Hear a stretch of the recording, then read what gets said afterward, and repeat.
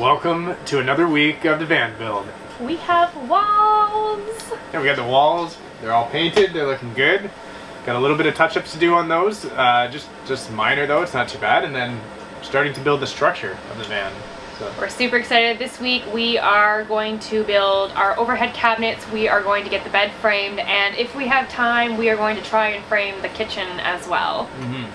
Yeah, it'd be cool to see if we can make the counter as high as we want it. It's just totally customizable, so we'll see what it looks like, and that'll start making it look like the van. So I know, so we're not going to waste any time. It's already 2 o'clock. We spent most of our morning moseying around Home Depot. And it's raining. And it's pouring rain, so we're going to get to work. We're going to see how far we can get today, and yeah, let's get started. Let's go. Woo!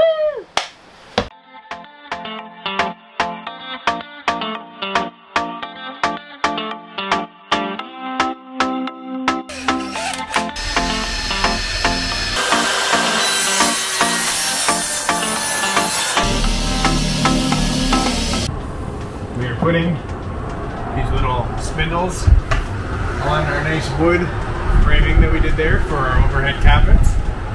We're using the crank tool to get a better connection.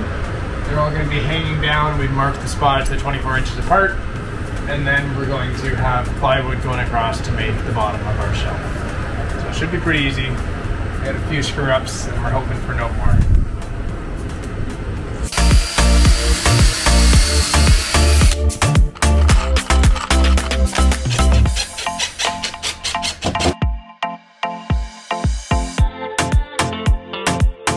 Now that we got the plywood up for the garage, I am going to try to get some of this stuff, all of this electrical, onto that wall. That way we can do a little bit of cleanup on the wiring. So, not going to set it all up yet, but just going to get it mounted, and then we'll have a later video later on that talks about how the electrical works and how all of these things connect together. And we'll make an awesome van.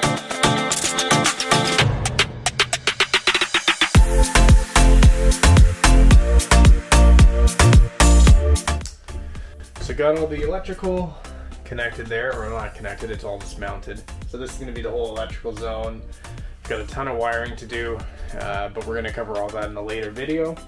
But basically at a high level, this is going to allow us to run normal house outlets. It's going to let us charge our stuff, all of our stuff with solar. It's going to distribute all of our battery loads. It's going to allow our inverter to charge the batteries. And it's going to have breakers for things like our air conditioners and then all of our 12-volt appliances. So that's really what this is in a high level, but then we'll walk through all of it in more detail later on. It's getting late, so we'll see you tomorrow. Welcome back to another day of the van build. What you doing? Painting the bed rails! Getting the bed rails. That's good. And it's sunny out, even though it's still like really cold.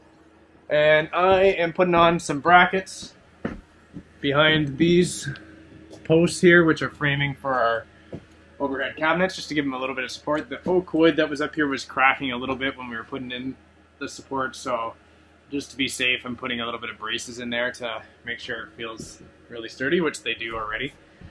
And yeah, if all goes well, we'll get the cabinets done and get this bed framed in here, and then that'll feel pretty good. And hopefully we don't run out of paint. Let's get to it.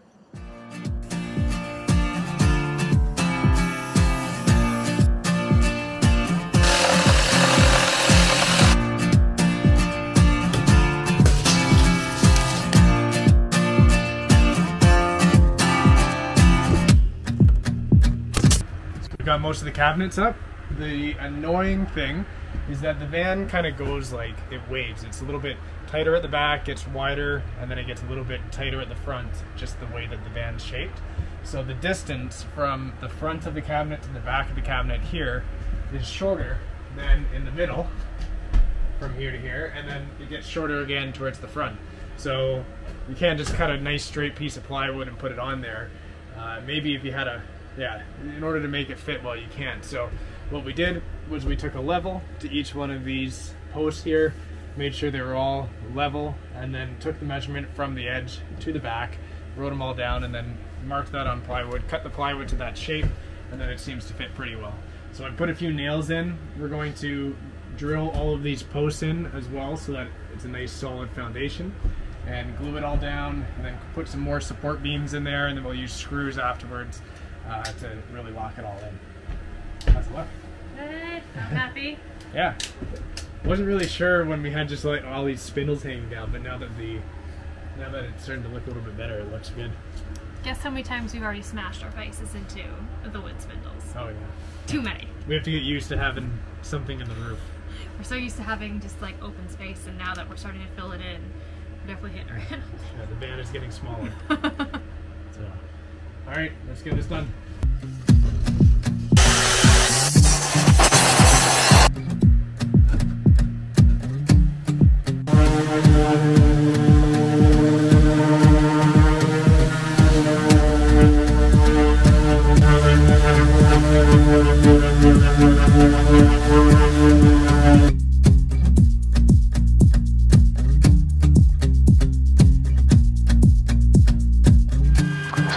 Going down to the end of runway 33 here. The winds are coming from the north, and we're just going to take off and basically go straight out and head north from there. Control traffic Yankee Golf Quebec is lining up runway 33 for a local north departure. There's 55 knots. We're off. So welcome back to another flight, guys. Last time I recorded a little bit of the flight, I didn't have my audio recording, so I couldn't talk to you. Today it's a little bit of a cooler day. It was raining this morning, but now it's decent, and it's just taking a little break from the van build to practice a little bit of air work.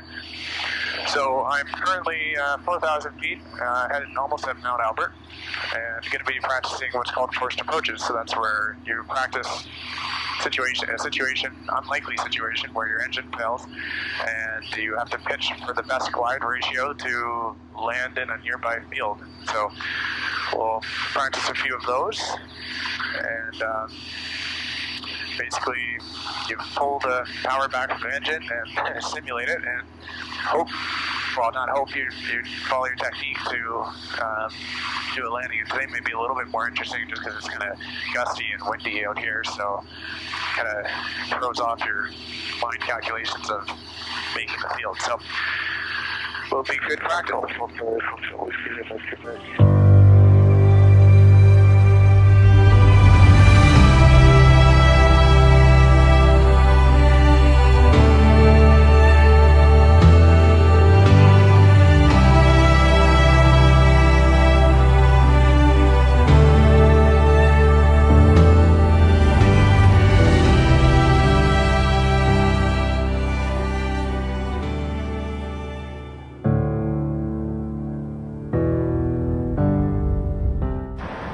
Alright, so we might have lost our minds last night. Came in and we decided that we didn't really care how the paint was drying. There was kind of spots everywhere on the roof and the walls that we just weren't 100% happy with. We've done 3 coats of paint and it just still wasn't going away. So we decided that we were going to sand the walls down completely back to the wood. So we spent hours in here last night. We aren't having a lot of luck. We are putting on a 50 grit, I think, for sandpaper onto, we've got a big sander.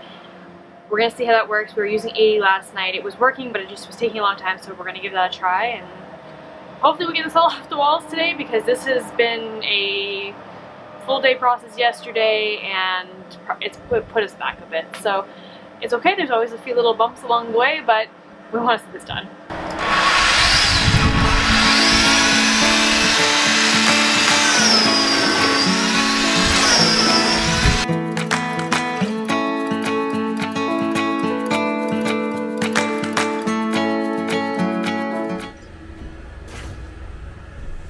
Have you filled them in on what we're doing?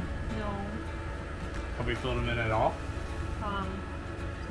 The last time they saw us, we were sanding the hell out of the walls. Yeah, so we weren't happy with the paint so much. Like, there were some imperfections and stuff, so we decided, well, the sanding really sucks.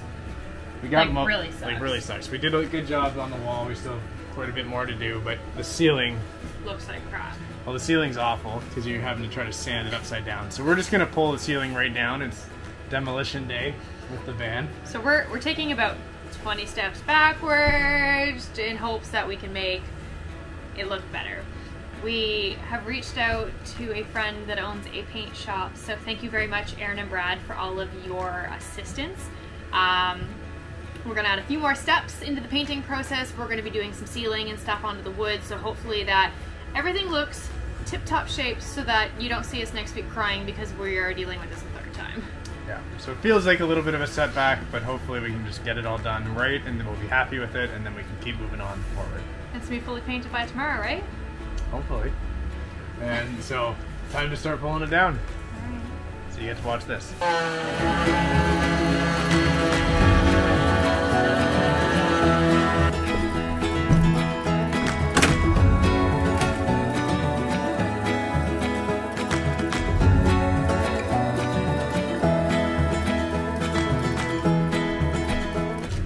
It's time to do the ceiling part 2, or round 2.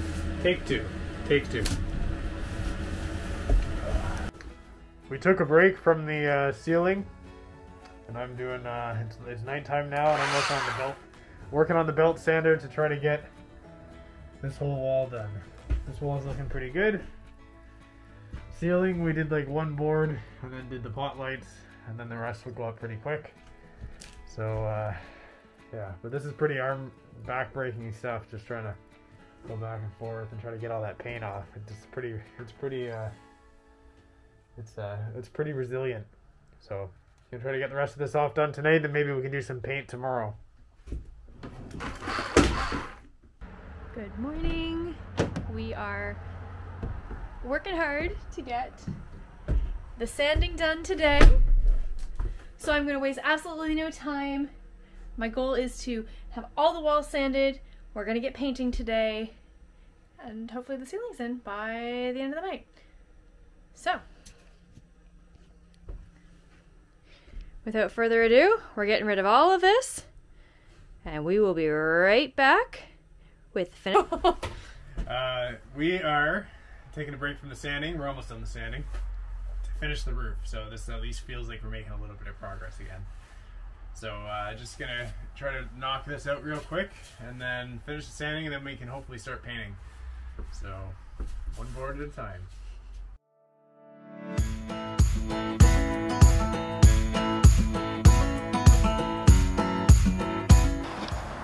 It's just nice to see this done again. Oh my god. What did you do? You did it again? You did it again! Are you kidding me? Chris! You did it again! I know, I can't believe that. Chris! It just seems so logical for it to come here. Not. We did the exact same thing. Are you telling me that these are all useless? Yeah. How do you feel? I'm so mad! You'd think I would learn from my mistakes Last week? last week, but we redid it again. Wrong size. Needs to come all the way to here. Those pieces are garbage. Time to cut it out. Brutal.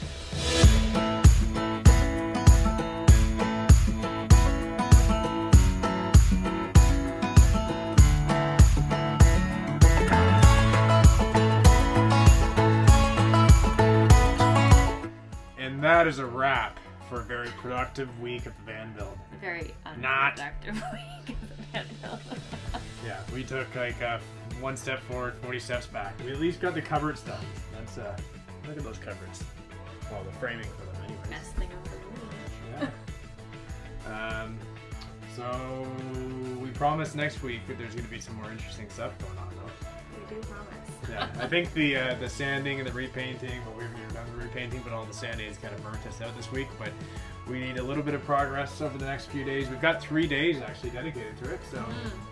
Well, we will see you next week. If you like the video, give it a thumbs up. Comment down there if you want to.